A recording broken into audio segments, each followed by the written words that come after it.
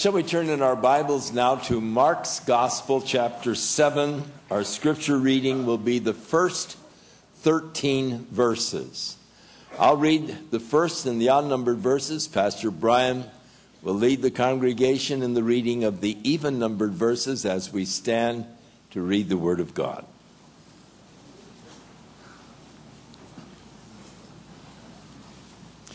Then came together unto Jesus the Pharisees and certain of the scribes which came from Jerusalem. And when they saw some of his disciples eat bread with defiled, that is to say, with unwashed hands, they found fault. For the Pharisees and all of the Jews, unless they washed their hands often, they ate not, holding to the tradition of the elders. And when they come from the market, except they wash, they eat not. And many other things there be, which they have received to hold, as the washing of cups and pots, brazen vessels, and of tables. And then the Pharisees and the scribes asked him, Why walk not thy disciples according to the tradition of the elders, but they eat bread with unwashed hands? And he answered and said unto them, Well hath Isaiah prophesied of you hypocrites, as it is written, This people honoreth me with their lips, but their heart is far from me. Howbeit in vain do they worship me, teaching for doctrines the commandments of men. For laying aside the commandment of God, ye hold the tradition of men, as the washing of pots and cups, and many other such like things ye do.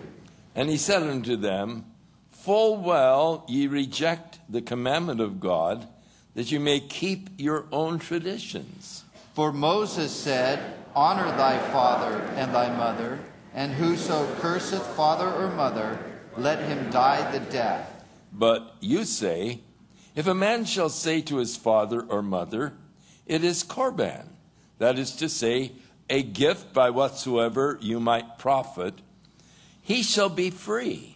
And ye suffer him no more to do aught for his father or his mother, making the word of God of no effect through your traditions, which you have delivered, and many such like things you do. And that's it. Let's pray. Father, help us.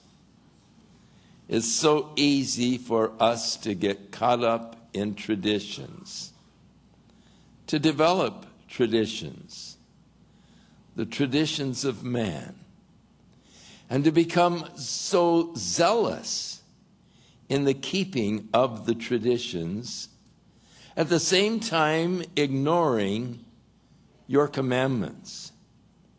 Help us, Lord, to put a greater emphasis upon your commandments, in keeping them, in obeying them, that we might truly be sons of God, obedient in all things to our Heavenly Father. Bless, we pray, this time of discussion in your word. Let your Holy Spirit open our hearts now to receive the things that you would have for us this day. In Jesus' name, amen. You may be seated.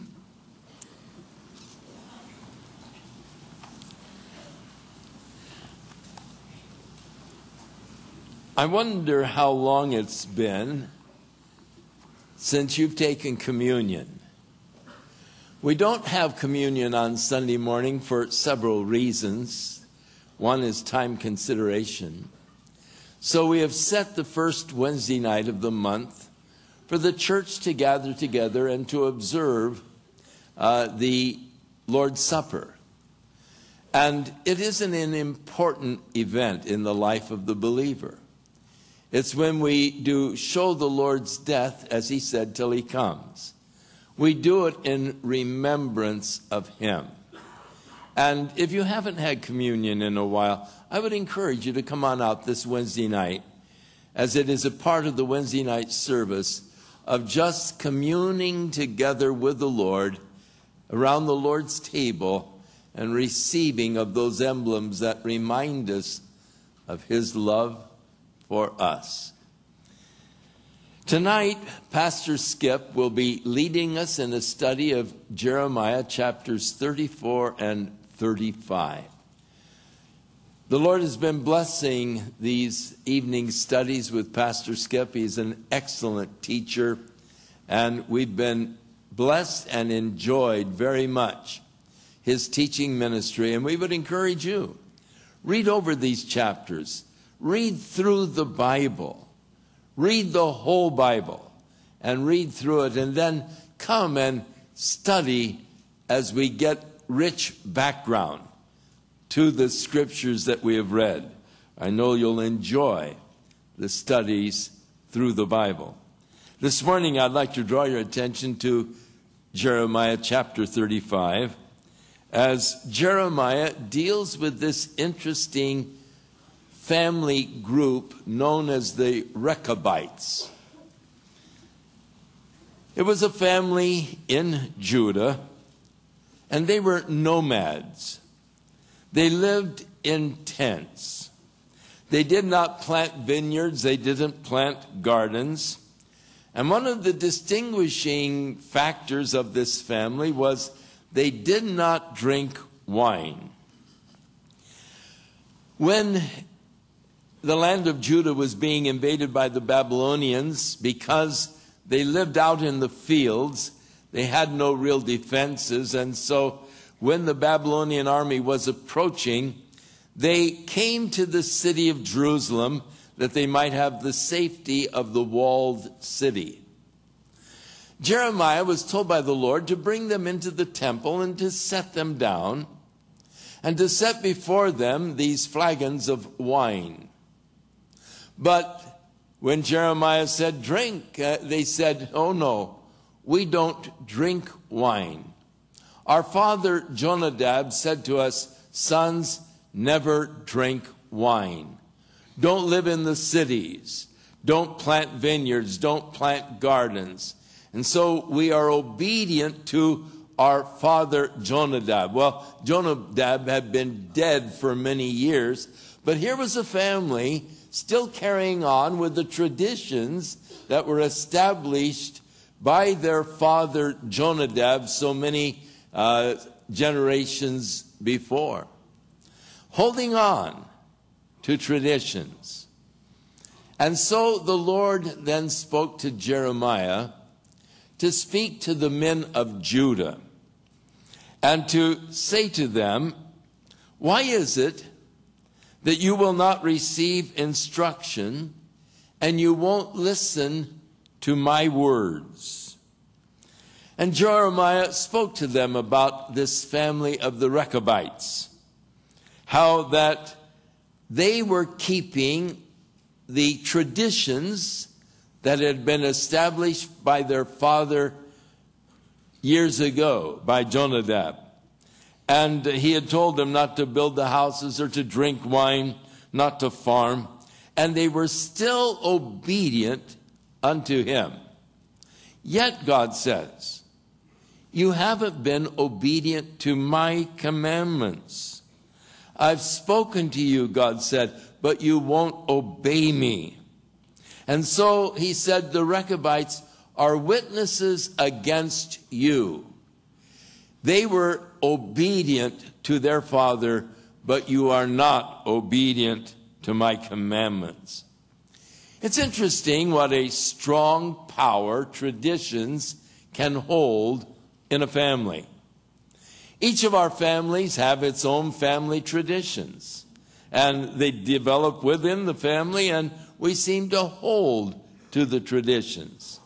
There are many traditions that we had in our family concerning our celebration of Christmas. And it's interesting how you just sort of follow these same traditions that are there. They're sort of ingrained into the very fiber of your being. As we read in Mark's gospel this morning, they had developed certain traditions concerning the washing of hands. Now, when the Pharisees were getting after Jesus for the fact that his disciples did not wash their hands before they ate. It wasn't that they didn't wash their hands. They did not wash them according to the traditional way that you are to wash your hands. They had developed a certain tradition in washing hands. You had to hold your hands out in front of you and down sort of lower, so that they would then pour the water over the top of your hands as you rub them together, about a cup of water. And you wanted to be careful that the water didn't run down your arm, because then your arm would be unclean because of the water that came off your hands. Then you would hold your hands in a downward position. They'd pour another cup of water as you rubbed your hands together. And that was their traditional way of washing their hands. If you just put them under the water and rubbed them, that wasn't really washing your hands. And so they had developed these traditions. And they were getting after Jesus because the disciples weren't following the traditional way of washing their hands. But Jesus spoke to them about their traditions, how that they were holding traditions higher than the commandment of God. And in their traditions, they were actually nullifying some of the commandments of God. God commanded that you honor your father and your mother, and that if you would swear to your father, that you would be put to death.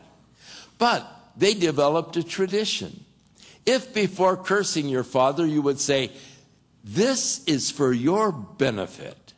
This is a gift to you. I want you to know you are and you go ahead and just tell your dad off, okay, because it's a gift. You said it was a gift to him. He needed to know this." And thus they totally nullified the law by just this little phrase, "This is korban. This is a gift to you."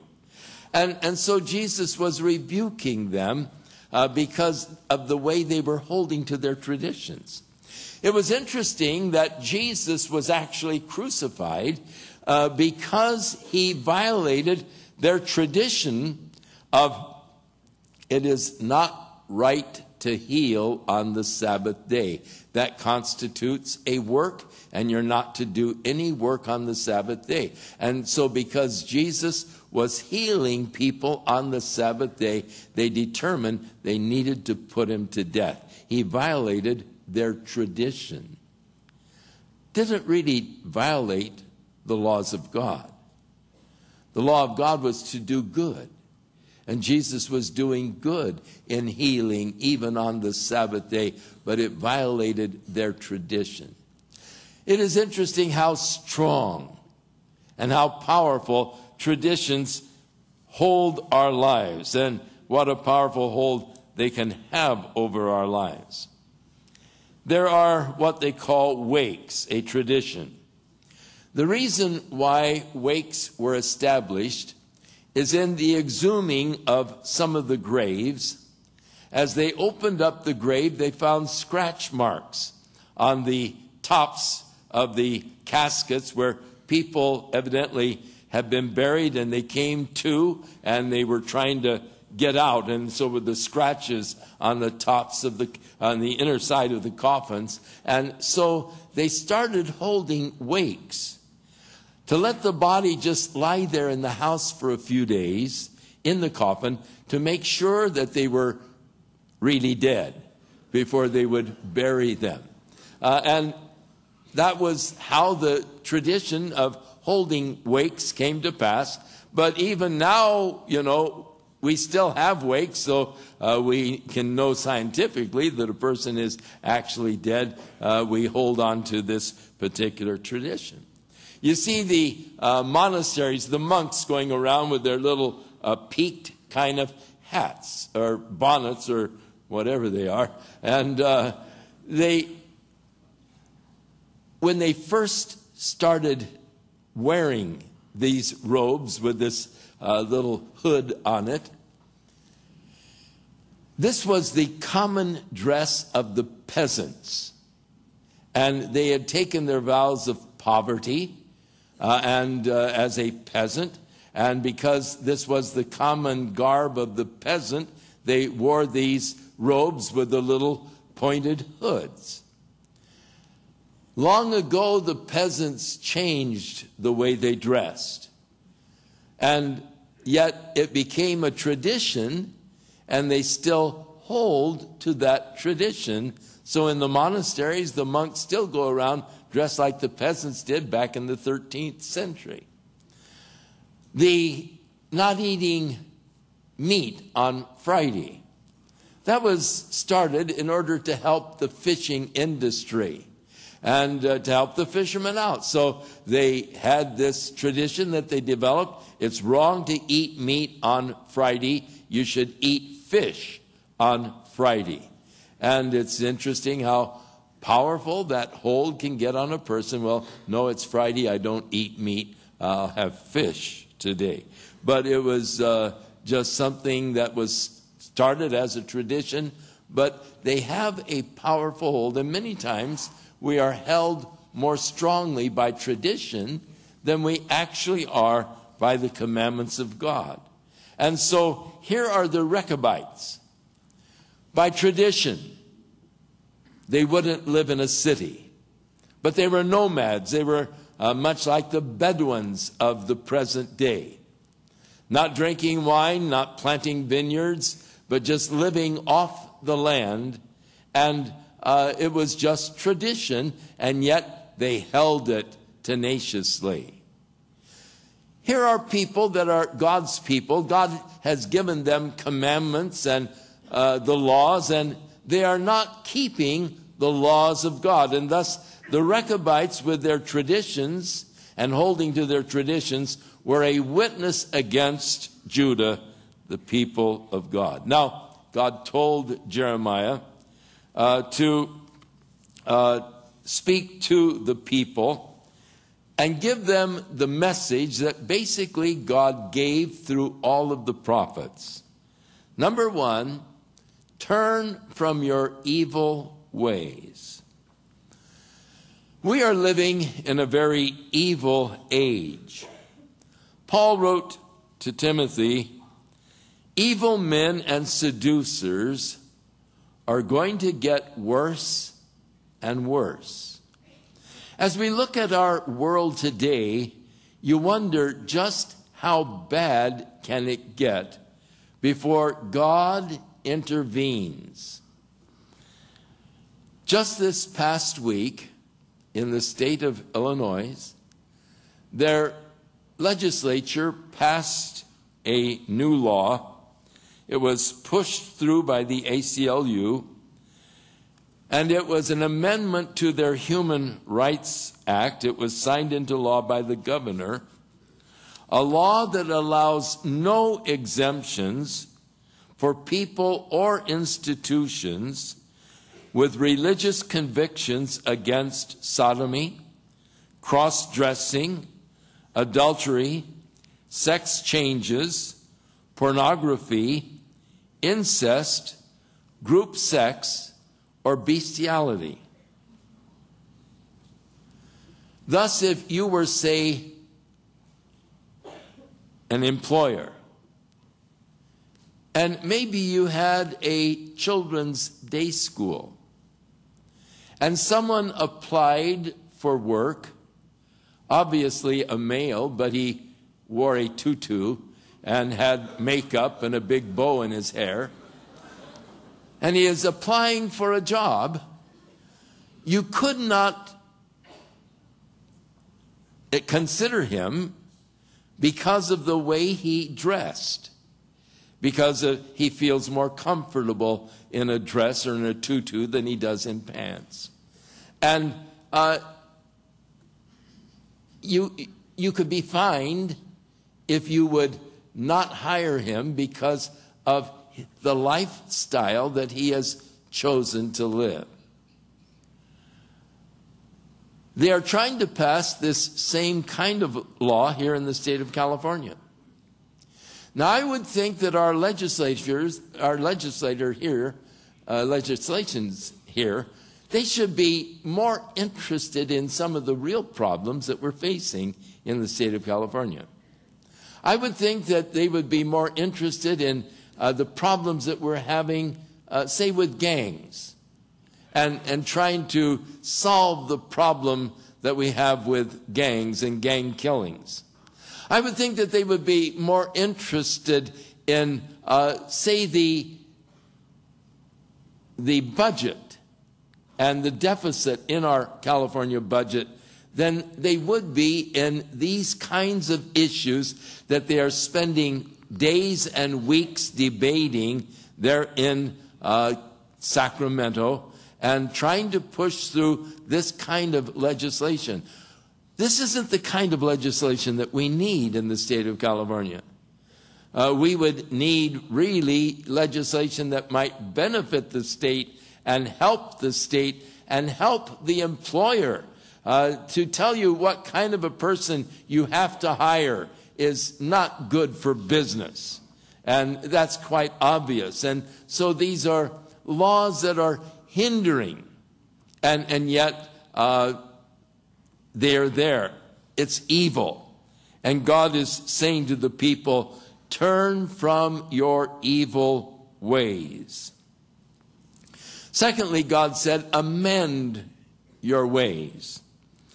God is always calling on sinful men to turn from his path of self-destruction. Change your way. The path you are on is leading you to destruction. You're destroying yourself. Change, amend your way. Through the prophet Ezekiel, God said to the people, as I live, saith the Lord God, I have no pleasure in the death of the wicked, but that the wicked would turn from their wicked way and live. Turn from your evil ways, for why will you die, O house of Israel? And so here is God saying, amend your ways. Turn from your ways. Why do you destroy yourself? Why will you die, O house of Israel? God does not want to see you doing those things that are self-destructive, that will bring pain and misery and sorrow to your life.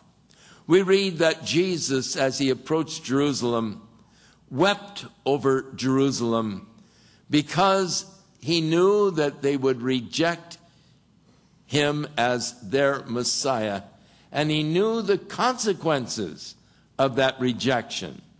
He knew that the Roman army would be coming and destroying the city, killing the children, ravaging the women, taking what survived as captives back to Rome. And Jesus wept because he saw the folly. They're refusing to amend their ways. God can see the horrible consequences of your continuing in the path of sin. He calls on you to change, turn, amend your way. You're going down the wrong path. It's leading you to pain, to death, to destruction, and to hell. And we're told that God is not willing that any should perish, but that all should change. The third thing God said to them was, do not go after other gods to serve them. Who were some of the other gods that they were going after? Well, they were going after the goddess Ashtoreth. She was the goddess of pornography. And they were getting caught up in pornography. They were going after the god Molech. He was the god of pleasure. And their lives were becoming mastered by their desire for pleasure. They were going after Molech. And he was the god of power. And they became obsessed with power. And God says, don't go after these other gods. Turn from your evil. Amend your evil ways. Don't go after these other gods. But then Jeremiah was to tell them the good that God would do for them if they would keep the commandments of the Lord. The Lord said, you will be able to dwell in the land that the Lord had given them. Now it's interesting that even at this late date, they had gone so far down the road to destruction, God is still holding out his hand of mercy and grace. Even at this juncture, as far as you've gone into the depths of sin, even now will there be forgiveness. If you will only turn from your evil way, if you'll only amend your ways and not follow after these other gods, even now you can know forgiveness and pardon and cleansing, and you can remain in the land. But they were getting very close to the point of no return. But even at this point, the door is still open. But they ultimately crossed that line. They went too far, and they were destroyed. And those that were survivors of the Babylonian invasion were taken back to Babylon as slaves. God tried so hard to keep them from that horrible fate, but they just wouldn't listen to God. Oh, how people misunderstand God. He warns, he pleads, he calls on us to turn from our evil ways, to amend our ways. He tells us of the consequences of continuing the path of sin. He tells us of the misery that can follow when you take that path. And yet people won't listen. They won't obey God. They continue to rebel against God until they find themselves captives. They find themselves in miserable conditions. And then the weird thing, in these miserable conditions, they want to blame God for it. They say, if he's a God of love, why does he allow me to experience so much pain and so much suffering and so much misery if he's a God of love? He did all that he could to keep you from the misery that you're experiencing. He warned you over and over again. You wouldn't listen, and that was God's main complaint to Judah at this time. You're going to be taken captive. You're going to be living in miserable conditions. Turn from that path. Turn from your evil. Amend your ways. And quit worshiping these other gods. The question is often raised, how could a God of love send a man to hell to suffer forever because of his sin? Let me say that I do not believe that God has ever sent a man to hell. I believe that God has done everything possible, short of violating that man's free will, to keep him from going to hell. God has no pleasure in the death of the wicked. God is not willing that any should perish, but that all should come to repentance. A man goes to hell by his own stubborn resistance to the pleadings of God over and over to turn from that path of destruction. Turn from your evil ways. Amend your ways. Quit worshiping the other gods. Years ago, my brother and I traveled across the United States. It was between my junior and senior years in Bible college. And we were holding meetings in churches across the United States. We ended up in Toledo, Ohio, up on the north side of Toledo, Ohio. The pastor took us down to meet the chief of police of Toledo, Ohio. And he warned us of, he was glad that we were there to minister, but he warned us of this gang there in North Toledo. It was one of the real problems that they had with the police department. They were a real rough gang. So as my brother and I were walking down the street from the church, this car pulled up and these gang members came out, and the leader of the gang was with them, and they came up and said, "Are you the guys from California?" And we said, "Yeah." And I told Paul, I said, "I'll take the one guy there, you take it, the other, and we'll see how long we can last, And so they said, "You guys play ball?" And we said, "Yeah." And they said, "Well, we're short a couple of players, and we're playing another gang this afternoon. Would you guys mind playing with us?" And we said, "No, we'll be glad to."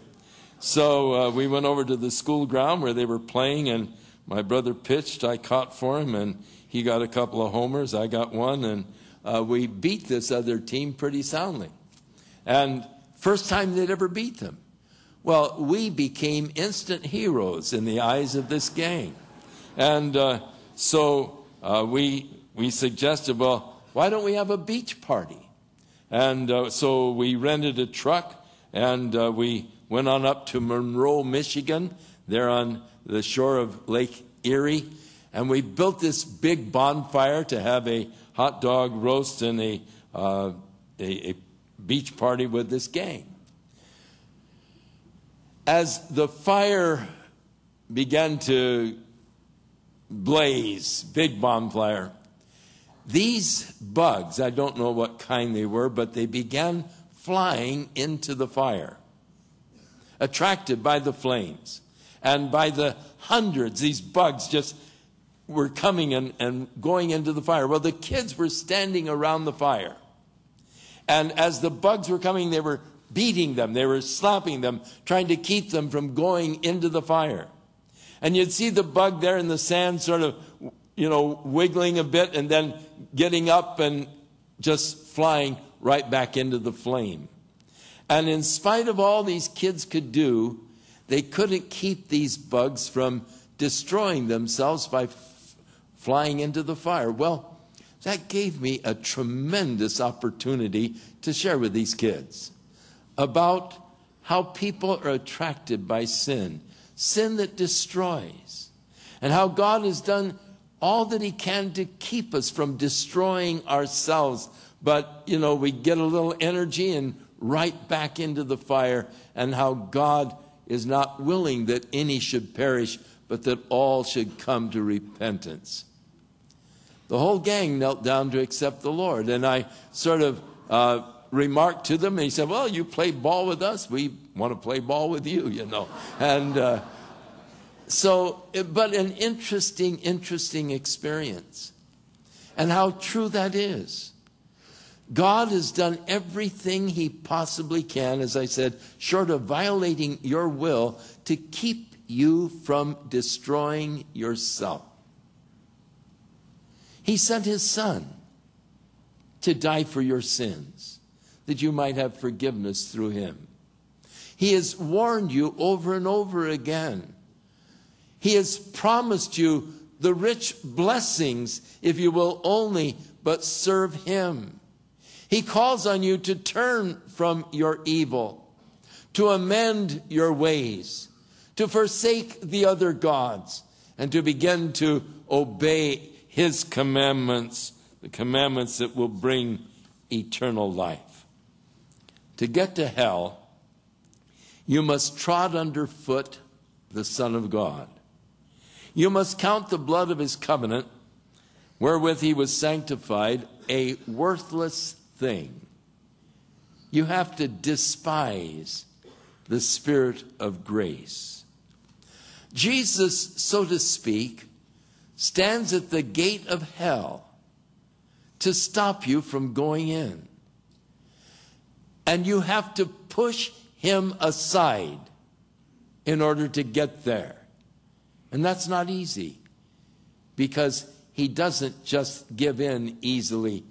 He's trying to keep you from destroying yourself. But if you're stubborn enough, determined enough, and stupid enough, you can go to hell. But you'll be fighting the promptings of the Spirit of God every step of the way.